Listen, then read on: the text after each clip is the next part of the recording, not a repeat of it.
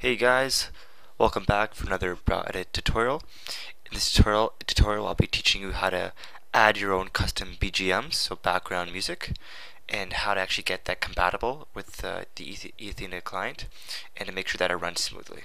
So the first thing you can notice here is I have just a generic song over here. It doesn't really matter what it's from, just a generic song with a specialized program called MP3 bitrate changer. This is completely free. I highly recommend it. What this does for us, what the bitrate changer does for us, is it changes the options or the parameters in the song, which I'll show you right now. So if I go to details, you'll find that the bitrate for this is 320. Well, eAthena deals with a bitrate of 128. So, or I should say the client, a Ragnarok client, deals with 128. So we'll need to change that to make sure that it's compatible. So the simplest way to do this is to use MP3 bitrate changer, which I will provide as well on the tutorial description of the video. So I just run this. You'll find it's pretty simple actually. All I gotta do is select compress to bitrate, so change that to 128, input our audio files, let's browse for that, and just select the generic song. Now you can see that it already has the output ready. It's going to output to our documents, so we could change that to the desktop to make it a little bit easier for us. So just hit desktop, save. Let's change it to some name we can become familiarized with. So let's just call it generic song underscore 128. Okay, you know what? Just call it generic song underscore compat. You can always change this name later. We just don't want the names to interfere with one another. So that's going to be generic name compat. Say save, and it's ready to go. So we have our input song, our output song. Compression's ready. It's estimated to be this high. We can actually preview it if we wanted to, just to make sure if this is correct. You can preview it if you really want to know what it's going to sound like, and then hit convert when you're satisfied.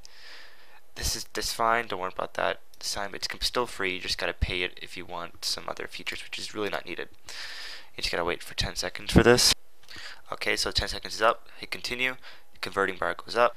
Once it hits 100, you should see this message pop up: compression completed. Just close that. Close that. It's fine. Who cares about that? And here's your converted file.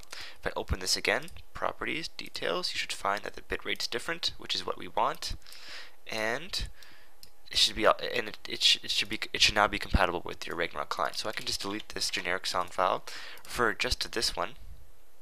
Right? Just as a reminder, if you're ever going from a lower bitrate to a higher bitrate, so if you took a song that had a bitrate of 56 and you want that to be 128, you will have a loss of quality. You will not have a loss of quality if you ever go from high to low. So just keep that in mind, alright? Next, how to actually get this into our client. How to get this compatible so it's now running within our map. It's pretty simple. So the first thing to do is get to your eAthena server if you are running a server, and particularly go to your server configuration. So here's the file that's responsible for a GRF that holds all my server configuration. That's actually given out to the users. And what we're going to change is a certain file. It's going to be handling our MP3s. Okay. So we're going to look for a file here. It's called MP3 name table. Just open it, and you should find a whole list here. Now you could see that maps correspond with their BGM names. Okay, that's how it actually works. So you have the name of the map, and then the name of the BGM. Because we have a custom map here. Let's just say that our custom map was called custom. So we would say custom.rsw with the number sign BGM / the name of our song. So if we go back here, minimize that, and we go, and let's say we call it generic song, it would be this. Actually, just to be on the safe side, let's put an underscore in here, just to be safe. And we can put here generic underscore song.mp3 with the number sign, and you're done. So all I gotta do is pretty much redistribute this to your players with an updated GRF file that contains that information, and also of course add your map to the server, make sure that's in, and distribute your BGM. Now when you distribute your BGM, that could be through a simple patch that goes straight to your BGM folder, so whatnot, but you're responsible for that. So you just got to get them to grab your song and make sure they have that edited MP3 named tables in the core GRF server files, and you're done. and your song is now added, and it's definitely compatible with the client, the Ragnarok client. All right, that's it, and thanks for watching.